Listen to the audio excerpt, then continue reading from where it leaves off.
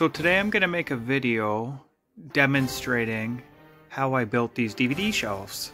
So I've got one more spot or line, whatever you want to call it, to fill in right there, which I've got right here. And as you can see, I've got my movie. And you can see I've given myself, I believe that's like a 1/4 inch. I'll bust out the measuring tape. Let's give it a double check. It's been actually a very long time since I've even added or built more shelves, because it's been a bit slower getting the remaining line filled here, because as you can see I have so many DVDs now, so you just get a lot of duplicates, so you just don't buy as much, right? Because you already own so many. So it took a very long time for this, but I want to add the remaining in because now I've gotten all these DVDs right here. So let's take a quick look. All right, so let's measure the DVDs. So that is 5 1/4. And we're gonna go right here, and I got that at 5 3/4, so 1/2 inch. So I was off by a little bit, but 1/2 inch. And as you can see, depending on how it goes, some are a bit longer, right? Like these Curb Your Enthusiasms go right to the end, and that was what I was compensating for, things that I just were out of my control, as you can see here. And then we also have the height of the DVD, which this guy is 7 1/2. And then we're going to take a look at my shelf, and you can see my shelf is sitting at about 8 1/2. And there is a little bit of fluctuation here, as you can see, but well, you can't see, but I'll explain that in a sec. So if you look up at the top there, you can see that the ceiling's a bit funny. This is like a man cave, so to be expected. So you are going to lose a little bit. So let's see if my finger can kind of point. It kind of goes up and down a bit, 1/4 of an inch as the shelves. Like you can see, this guy's not perfect, right? But as you go far away, now you can't notice anything. So you can see my flaws a little bit when you're very close to it. But aside from that, it's pretty cool. And these have been up for what, 2 years, I think? So let's get into how I will install this shelf.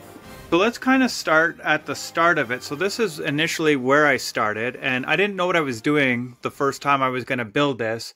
So I actually made, it's really hard to see, sorry, I use halogen and incandescent lighting. I don't like LEDs, so it won't be the brightest, but somewhere around there, I was making the first line, like the whole top shelf, they were 5 feet apart. And what I would use are these funky brackets that you see right there, and I'm gonna get you a bracket here and show you. This is what the bracket looks like, and what it does is it screws in right there, and then we screw in from the top here into the 3/4 inch wood there. The reason why I have these brackets, I would imagine you could go about this so many ways. Like if you had scrap wood, you could rip off the 1/2 inch what would you call it, like the wood from like a skid, if you wanted to do this cheap and on the very low cost front. This is just 3/4 inch wood that I have, but if you had 1/2 inch from like the top of a pallet and you wanted to rip those boards off, I'm sure you could use that. You could even build the brackets out of wood if you wanted to. It's just, I worked at a metal fabrication place, and sometimes people make mistakes, and somebody made like I forget what it was, like 50 or 60 of these things or whatever, and they went in the scrap bin. So I kind of went backwards. I had actually had 2 different, so I had this bracket and had another one that wasn't as good. And so when I first attempted to build the first 5 foot shelf up here, the other bracket, I had it up for like a day and then it fell over, so I had to go back to the drawing board. Now, am I the biggest fan of this? No. Has it created any problems for me though since I did it? No.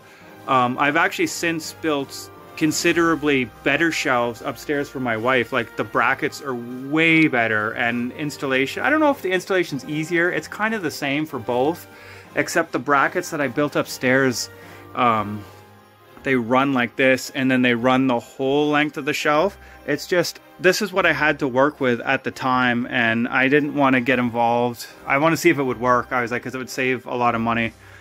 So let me show you what I'm going to do here, and let's just explain one other thing here. So of course, when I moved into this house, I don't know, lots of years ago now, obviously I don't know what the back of the, like, I don't know what behind the wall looks like, but I do understand what framing is. And I'm not gonna, you could see I've been working on crazy projects today, so this will be cleaned up after this video. I don't know if you can see it back there, but like there's a plug back there, and if you know anything about framing, you're gonna know that there's gonna be a 2x4 that runs up, and that's how I knew how to hit. So you can see this is what I would call like a deck screw, and that's screwed right into the 2x4, but this guy's an anchor. But then if I take the tape measure and I run 16 inches across, I'm going to hit another 2x4 in the back wall. So that's a, so you can kind of see the trend here. Hit another 2x4 there. For some reason I didn't do it here, but I think it's so funny because it's been so long since I did this, but I think the reason was it kind of depended what shelves I was doing. So I had changed the size. Let me quick measure this. I forget if this guy was 3 or 3.5 feet. So yeah, it's kind of funny. I don't know where I came up with the measurements. When I had remembered it myself, I thought I had done it. I had changed it to 3 feet intervals, but I guess I had changed it to 4 feet mostly, but then some of them are like 3.5. I'm kind of not sure why I did that. As I said, this was like quite a while ago.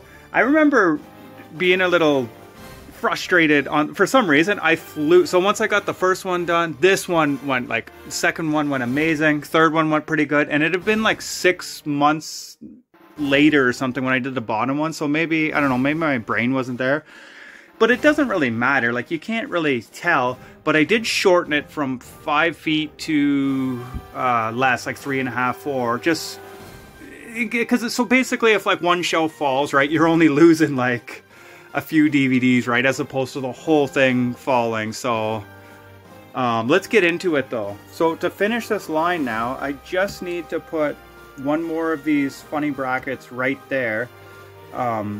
Strangely enough, the hardest problem of this entire like DVD thing was this corner. There's something funky going on here.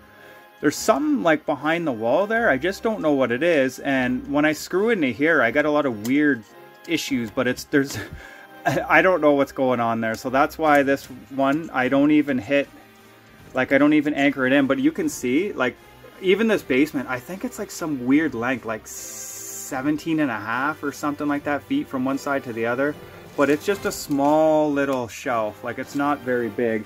You can see here if we measure it, yeah, it's only like, sorry, I apologize, like about 17 inches like to finish this.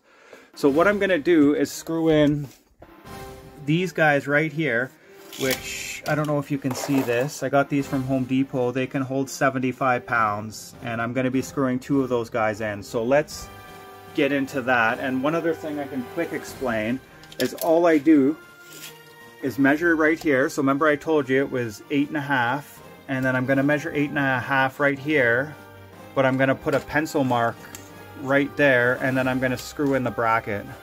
So yeah, I think I had said that this was 8.5, but it's actually 8.25 in between there. So you could see that I've marked up this guy right here, and let me show you. So that is going to be the hole for those guys. Sorry, hopefully you can see that, those guys right there. So I'm going to drill it, and obviously I'm going to line this up. It looks like that's pretty good. Obviously I'm not going to hold the camera, I'm going to screw it in. But yeah, I got to put the 2 anchors in there. And then, so if this was 8, sorry, where was it? This was 8.25, and this is 3/4 inch. I measured 9 inches right there. So let's get to it. We'll install this, and then I'll show you what's going on here.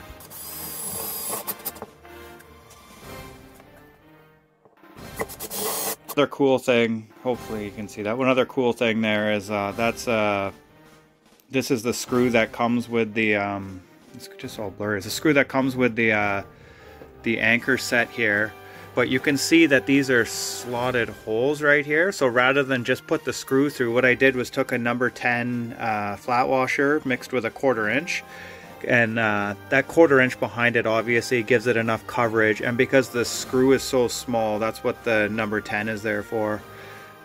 And you'll see that this is why I kind of like these brackets in the end. Like, it was kind of silly at first, but the slotted hole gives me some room to mess around with. So if I mess up, like say if I put this and then I drop the level on and it's really messed up, I can back the screws out a bit and move this bracket up a 1/4 inch or down a 1/4 inch, and that will level it out. So if you're not as skilled at being like 100% accurate, that's where these came in handy, like amazingly. And like I said, if you decided to build something like this out of wood or however you did it, you could make slotted holes just the same, right? If you had that trouble with that kind of accuracy, right? But anyways, let's finish putting this guy up here. So I got the shelf sitting up there, and then you can see this guy, can't see it, this 3/4 inch right there.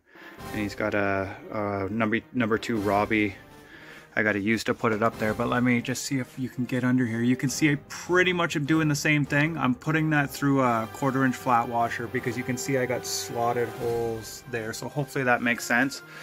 Let's quick install this guy, and that'll be the end of that.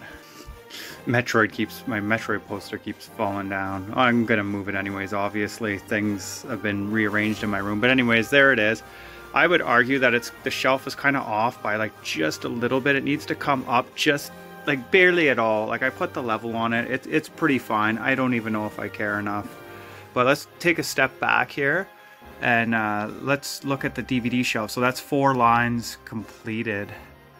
I don't honestly know how many DVDs I have. I feel like it's like 1,000 to 1,300, but I'm not quite sure. We got a bunch more upstairs. Like my wife has a pretty big collection. I feel like she has like 100 to 200 somewhere in and around there.